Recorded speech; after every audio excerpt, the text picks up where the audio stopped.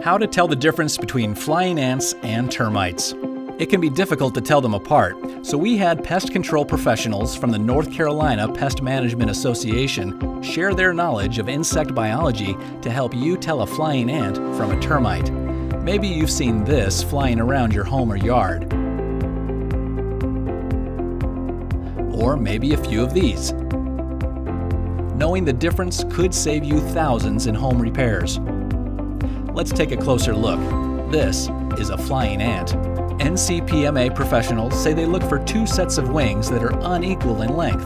One pair is shorter than the other, a slender waist that is visibly pinched like an hourglass, and antennae that are elbowed. This is a termite. Pest control experts from the NCPMA explained that unlike the flying ant, termites have two sets of equal length wings. They have a broad waist and straight antennae that look like they're comprised of tiny beads. If you save a sample of the insects you find, an NCPMA professional can identify whether you have a termite or an ant in less time than it took you to watch this video.